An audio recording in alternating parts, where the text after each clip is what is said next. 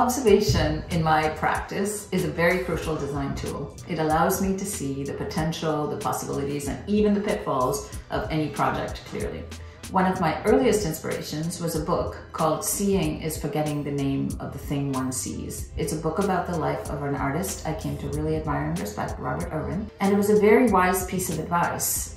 It allowed me to use observation as a tool to see without preconception. In the case of Lexus, I had the absolute pleasure of creating a Misty installation at its first unveiling in the ICA, the Contemporary Art Museum in Miami, and now at Salone, I get to create a dappled forest that speaks to the environmental mission of the design of the car.